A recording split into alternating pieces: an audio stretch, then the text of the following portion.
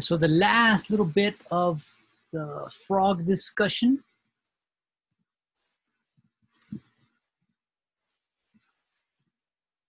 All right, so this next bit involves a tremendous amount of ecology. And to put it in a very simple way, frogs, toads, salamanders, Sicilians, their populations are crashing very, very rapidly. Right? There's a lot of factors in play. One, the climate change, pollution in their ponds, loss of habitat, that kind of stuff. But one of the biggest factors is going to be a particular type of fungus, right? And they call this Chytridiomycota fungus, or sometimes they just call it Chytrid fungus. So it's a history behind this this fungus and how it has arrived into the New World. Yeah? So if we go back in time, we go back, hundreds of years. In Africa, there exists a little frog we call the African clawed frog. Got little claws, yeah. I personally don't think it's that neat looking. It's an aquatic frog, spends all of its life in water. Big chunky legs for swimming, claws for defense, that kind of stuff. Well, I would say maybe around the 1980s, this frog was discovered. It has been known, but they started to do more research on this frog. It's got some very large chromosomes. It's very easy to work with genetically. So a lot of geneticists started to use Xenopus, the African clawed frog, Xenopus, as a model for research, right? So a lot of frogs were brought from Africa to the United States. And once they were here, they also kind of took they got a little bit of popularity in the pet trade, because you can keep them in an aquarium. You don't have to keep them in a terrarium. They're aquatic, so you can see them swimming, like little scuba divers swimming up and down. So the moral of the story, they were brought from Africa to the United States, into the different research institutions in Europe, research institutions in South America, Central America, North America. What people didn't realize is that because it had been in Africa for so long, there was a immunity, if you will. There was a natural selective process that had taken place between the chytrid fungus and the clawed frog.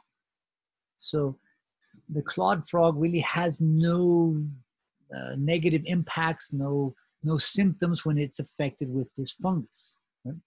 But when they brought the frog could have had the fungal spores on its body.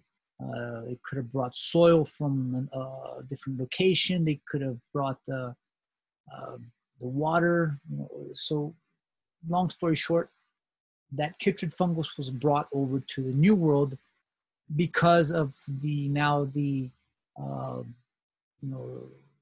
academic and the pet aspect of the Xenopus frog. So now we have, in the United States, we have this chytrid fungus. And a lot of individuals bought these frogs. They didn't understand these frogs get pretty big, pretty fast, and they start eating other fish in the tank. They start crawling out. And now little Johnny goes and gets the frog. Well, they're clawed frogs. They kick and they scratch. Little Johnny cries. He doesn't want the frog anymore. So, or the frog dies, yeah? So if the frog dies, a lot of times, if a goldfish dies, you can flush it down the toilet. But these frogs are too big that you can't do that. So they're buried in the ground, or the frog's getting too big. The family with good intention decides, I'm going to go take it to Ascarate and I'm going to put it in the water there, right? So it can have a big place to live. Well, it's not the right habitat, first of all. And basically when this frog now is added to a native habitat, it brings all of the parasites, all of the fungal spores, any disease that it can have, and introduces it now into its local environment. So in some places in Florida, because of hurricane damage, these frogs escaped also into native habitats there. So long story short, again, we now have this fungus in the United States, and it's not a nice scenario. So what the fungus actually does, it infects the epidermal layer of the skin, goes down into the thermal layer, and it causes severe inflammation. So it causes like inflammation, swelling of the skin. And well, you think, well, the swollen skin has got to be painful, yeah, but shouldn't be that bad. Understand that the frogs are breathing through the skin. So it starts to kind of infect and make calluses and thickens that keratin layer of the skin, thereby suffocating these amphibians. So they literally suffocate because their skin gets inflamed and irritated by this fungus. So in very, very pristine areas, you'll have just massive die-offs. These frogs are just dying. They haven't had that evolutionary history of co-evolving with the fungus. So it's the first time they've been exposed.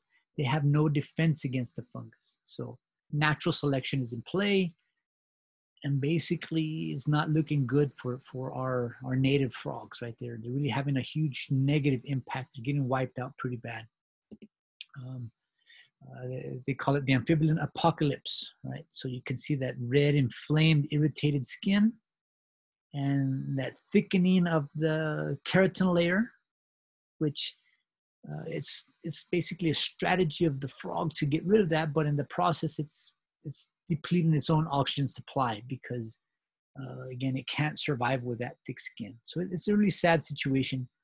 And again, this fungus is here. The fungus has spread to all types of water sources, and it's going to be one of these situations, natural selection. The frogs that can adapt are going to survive and build some sort of immunity.